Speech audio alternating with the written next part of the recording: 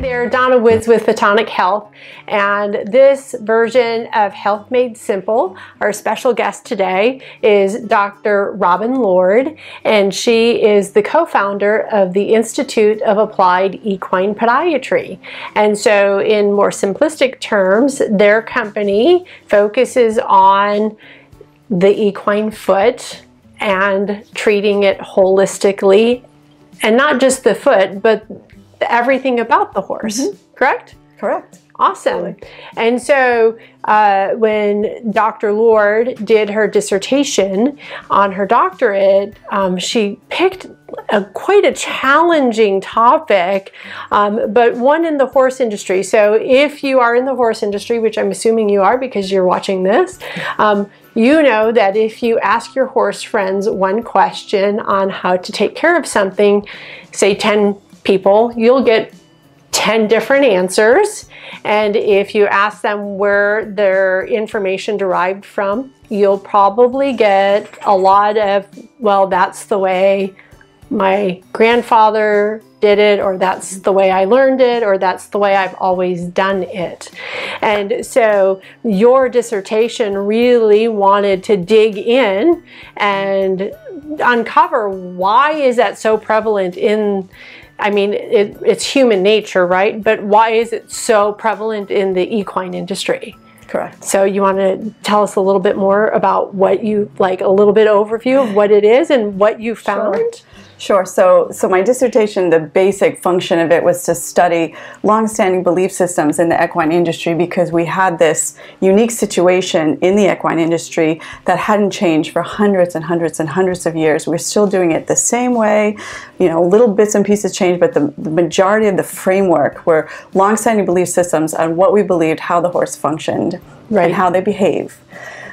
So we have this culture, we have this industry, and we're talking, you know, wars, we're talking revolutions, we're talking innovation, and it still has not changed. So I was able to use the equine industry as a business model because of that lack of change. And then in the 80s, that revolutionary change of natural horsemanship, as we all know, Pirelli took that by storm, probably started a little earlier, but they were the mainstream iconic company that kind of started that. And then the barefoot movement. So those were the simultaneous paradigm shifts. So I was studying paradigm shifts to industry. So I was able to look at businesses, and you can apply this to yourself, you can apply this to your business. So if you want to make a change in the business world, and I've been in business all my life, so I was looking at these changes and what made them unique. Why were people not changing? The resistors, and then who were the adopters, and what characteristics did they have? Because if you understood those, you could apply that to your business, make changes quicker, faster, less expensive, and they stuck. Most companies, you read, you know, Harvard Business Review. I've done my master's in business, and you study case after case, and it's always about that change, that change to the business, and why it didn't stick. What was the failure point? And we would learn from it and never do it again. But this, I kind of wanted to dig deeper, and the University of South Florida accepted this model for my dissertation, which was so unique to them, because I knew by being in the industry, by going to expos and meeting people like yourself who took part in my dissertation, people who started businesses and are on that forefront of the paradigm shift. So we had 4 groups of horsemanship, natural and traditional, and then the barefoot movement or trimmers, natural and traditional. So I studied those groups by doing what's called qualitative. So it's interviews. So I did hours and hours of interviews, and then I coded them and recoded them and classified them and created this kind of matrix that moved you into understanding characteristics for people. So like natural horsemanship, when they study horses and behavior, I was studying people and their behavior. So that's kind of the gist of it in a nutshell. Was there any one big like wow thing that came out of that, all of that work that you maybe didn't expect? Yes, yes. Two things came out of it. One, because I was doing qualitative research, and for, you know, not to go too deep into it, but it was called the grounded theory. So I had to come up with an actual model to give to the business industry, but I had to flip it from like barn to boardroom, in a sense. One of my articles was called Barn to Boardroom. So I had to create this movement from what did I learn and how could I change that into just how people resisted and why they resisted. So I created a model called the hybrid adaptation model. So that created a sense that you've got adopters, they resist or they adopt, and I, you know, went through all this different coding and recoding and axial coding, which is a higher level of coding. So it just went on for, you know, months. And then it created a hybrid model where there's a point where they start to change. Right. And you've got the change happening and you acknowledge that. But the ability to go back to what you've done in previously or change completely is so delicate that it was that area that I decided to concentrate, which was concentrate most on the resistors. Right. And that's kind of, after I coded everybody, it created kind of a encapsulated hybrid model where I'd be able to understand more fully where they were coming from. So that was the one part, which was, you know, I didn't expect to see that. I thought I'd just say, these people do this and these people do that, and if you want this, do that. Right. You know? Right. So the one thing that I came out with was the traditional farriers, because I am a student. I went to all their conferences. I spoke to Hall of Fame farriers. I talked to the most gracious people. Some I knew, some I didn't, and people in the industry. But the farriers in the industry, the old timers, the people who have been doing this most of their lives, 50s, 60s, 70s, they have such admiration for the horse that I didn't see in the younger people, that they would get up every day and just say, I get to get up every day and help horses. And it kind of, it struck me. It was wow. Like awestruck. I was like, wow. I didn't really realize that sense of family is what kept them from adopting, because they were, and their communication between each other and to teach each other is so flawless. But the natural side of things, they kind of learn it and go off on their own and then teach people, but the communication backwards was a little blocked. Interesting. So it was a sense that the people who are adopting, that have companies that are facing paradigm shifts or innovative technology for holistic, you know, hoof care horses, whatever, like yourself. Right. It's a new way of looking at, you know, problems. Is to kind of keep the sense of learning, which is what you're doing right now, is you're creating a communication between people learning, but then you have to extend that to the people who are your peers or above. Right. So it is all about communication. So that was pretty eye-opening. So you know, when we use this in our business, we look at it as far as our clients want to educate, but they're talking to vets that maybe are more traditional, and they want to open their minds. So it's all about creating. There's different points to my model that you would have to encapsulate to roll out. So it really helps our business, and we teach that at our 5-day courses to kind of help people to communicate better, because there's better ways of doing things. I mean, absolutely. We swear by your red light system. Right. I don't think I've called a vet for a colic since I met you back in the day. Right, I know. When you came out for a horse that was, you know, in distress, I have not looked back, and it's like clockwork. I know what to do. I get the light.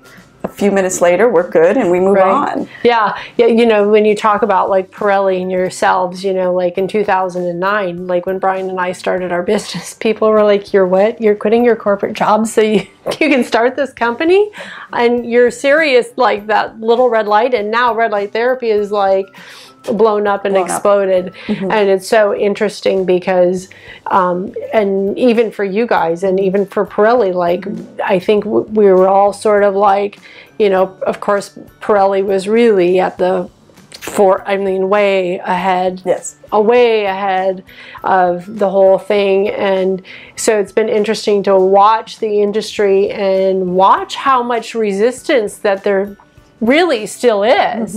I mean, we go out and work on clients and friends and do things with our horses, and we just sort of walk away and go, gosh, your work isn't done yet. Right. Right. And I don't know that, and thank goodness for the digital age, because we can reach a lot more people across the world to help spread the message. And what you and Casey do is so incredibly important, especially for the equine foot and for the horse in general, because it's just absolutely critical. I know it's changed my horses' lives. So what is, like, if somebody's interested in learning more just on the basic level, maybe they don't want to take a course yet, but they sort of want to internet stalk you. Learn, do you have any, do you guys have a blog? Yes, we have a whole library of articles on our website, appliedequinepodiatry.org. Casey has a Facebook page. He also has Applied Equine Podiatry advice page. There's a lot of pages within his page for the Institute, and we're coming up with a lot of new video programs coming out. But for the horse owner that I get calls about, that they don't know what to do. They can't get a farrier. They can't get anyone to come out. They want somebody. They're in the middle of Wyoming. I don't have anybody in the middle of Wyoming. So, you either come to me or you learn online. So we have a lot of online horse owner courses that are so integral in just understanding structure. Like they are just thought the hoof was the hoof, and until there's a problem, I don't need to know about it. So we believe in educating on not just how to trim, but why you're trimming. What is that foundation? And then again, going back to my study, it's like your light system. When you start using it, there's so much more you can do with it. Like you don't just need it for that one point. I mean, I use it on ourselves. There's a whole world of holistic treatments within our business, Applied Equine Podiatry, and your red light system that, once they learn it, are they going to move on? How do we motivate them to move on? Versus I used it and then they stick it in a drawer and then they're like, oh, I've got a problem. You're like, have you tried the red light? You know how many times I've said that? Have you tried your red light? Or have you, what's the balance? Have you used your, dynamic balance hoof level, which is a product we sell for balance, checking balance that any horse owner can use. Have you tried that? Oh, no, I haven't done that yet. And you're like, you want to pull your hair out because it's like you've got everything right in front of you. We just need you to continue on, but it's that resistance. It's like you have to keep educating them on that. And I think some of it is also confidence or lack thereof. We run 30-day challenges. Healthy Horse Challenge is a 30-day challenge, and we've run it several times, and we've had people that have gone through our entire education program, and they come back to our 30-day challenge, and they're like, oh my God.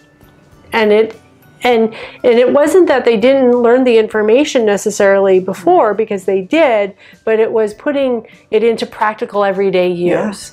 And so I think it's a lifestyle. Really absolutely. It really is. What about the person that has a horse that is in the middle, I don't want to say a crisis, but they've had long-standing issues and they just need some expert guidance? Are they able to contact you? Do you guys do online or? Yes, Casey will do consults. We need to send in either x-rays or pictures taken a certain way so that we can evaluate your structures. The worst thing is to get a picture of somebody kind of standing above the hoof and taking it at such an angle that it distorts it. So once you can fulfill those parameters, you send in pictures and photos and give us the history. We do consults online, and with webinars, we can literally pull the pictures up and mark off how this foot should be balanced. The problem we have is when they want us to talk to their farrier to do something different, and it's like talking apples and oranges. It's like he's not going to understand because we balance differently. So you have to educate yourself on how to communicate with that person. And that's when the horse owner course or our online course or hands-on comes into play. Yeah, you really have to step into it. You have to embrace the whole idea of learning more and creating a, you know. Correct. And just when you think when you've learned it all, there's always more to learn. There is. Right? There's always that you one two, horse like, that brings always, you. like, you guys are, I love you guys because you're like, you guys always are like studying, and it's so important because really to get the change that we're looking for in the equine industry, especially when it comes to foot care, we need people like you guys. Yeah, absolutely. Yeah, we definitely strive for education, and we're always trying to better ourselves and empower people. That's what we're all about. We want to, you know, by the grace of God, we've been given these gifts, and we want to empower people to be able to take the, you know, have the ability to heal their horses. The horse has the innate ability to heal itself. We just have to create that environment. So education is the starting point, and it's a commitment. It really is.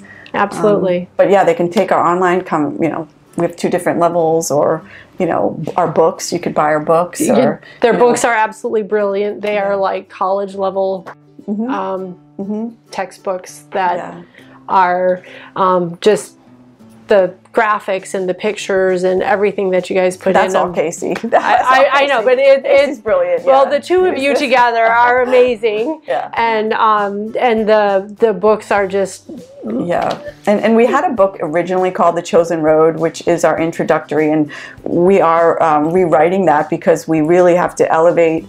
There's so much theory that is new, that not new theory, but like we went deeper, that we want to impart into that book. So we've been constantly adding to that. So that's coming out, and we're going to get a Rumble channel where we're going to have videos that run through like a 30-day to trim, and then kind of awaken people. Like in my mind as a business person, I wanted to just, okay, here's our 10 steps, here's everything we do, but yet like I'm always about foundation, and I say the same things all the time on the phone.